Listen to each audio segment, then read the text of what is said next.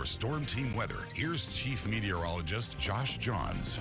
Welcome back, everyone. So I know it'll be colder tomorrow, right, Josh? Just a little bit, just a tad cooler, and a lot of it's going to deal with the cloud cover, which when we started off the day today, we didn't have much of it, but as we went through the afternoon, those clouds really started to come back in. Take a look at how it looked like on the time lapse, looking off to the west from downtown San Angelo. Little camera on top of the Cactus Hotel there, looking off to the west. There we go. From downtown San Angelo, a few high clouds working in, and then as we went towards sunset, had a lot of these cirrus clouds. You kind of saw a halo around the sun, and if you think back to maybe what your grandfather or your grandmother told you, when you see that, that's usually an indicator of rain, and it's due to just moisture working into the area. It's what we call a sundog sometimes.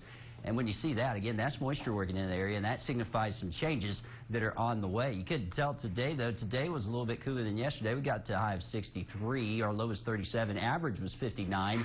Low on average should be at 33 degrees. It's been as warm as 90 in 1969 and as cold as 11 in 1979. We aren't going to be anywhere near those numbers. We're going to be closer to averages, but still just a little bit above. Clouds are increasing tonight. We already have a few showers showing up on radar that we'll show you shortly. A cooler midweek is on the way thanks to the cool air that's working in right now, bringing us also some decent rain chances, and another cold front will bring us a cool weekend. Take a look at the live radar network currently, because we do have a few showers showing up off to the west. These are working into areas like Fort Stockton, also towards Big Lake and Ozona. Hard to tell if this is really reaching the ground. There's a lot of dry air in the lower levels of the atmosphere, but in the mid levels it's just completely saturated, completely humid up there, and that's why we're seeing a few of these elevated showers. It is possible some of that reaches the ground as we go through tonight. I'm not holding my breath on it, but don't be surprised if you get a few sprinkles by the time we wake up in the morning. Otherwise, it's a little bit cooler right now. 49 degrees in San Angelo. The cool air still sitting way up to our north. 34 in Amarillo and Lubbock. Is 60 degrees currently in Austin, and 67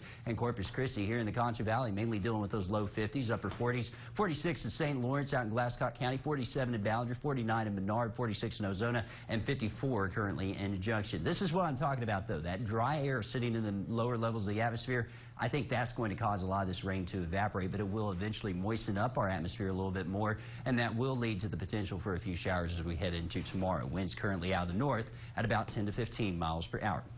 You see, it's all associated with this little wave of moisture that's going to move across tonight. That's what's bringing our clouds back up. Our cold front is actually pushed down to Houston now. We've got another one sitting to our north, and that's going to try to move south, not really cause a ton of issues. What we're going to be watching very closely is this system coming in from the Pacific that you'll see in just a little bit. A few showers possible tomorrow. It says we get into Thursday night and into Friday that our best rain chances arrive as this upper level low moves overhead. Temperatures are going to be in the 50s most of the week, but when that thing moves ahead, that's when our better rain chances are. Some drier air may start to work in by the time we get into Friday afternoon. Models are still kind of wavering on it. If that happens, we'll see a quicker end to the showers. If not, we'll be dealing with them most of the day on Friday. And then dry air definitely wraps around on Saturday, bringing a few spots of sunshine on Saturday. Sunday, another weak disturbance tries to work across, bringing us just a few showers on Sunday. And then our other disturbance getting organized there by the Pacific gives us a chance of rain as we head into Tuesday. So there's the rain chances I've got right now. Got about a 20% chance tomorrow. It's not a huge chance, but just take the umbrella with you. Better chances tomorrow evening, a 20% chance on Thursday,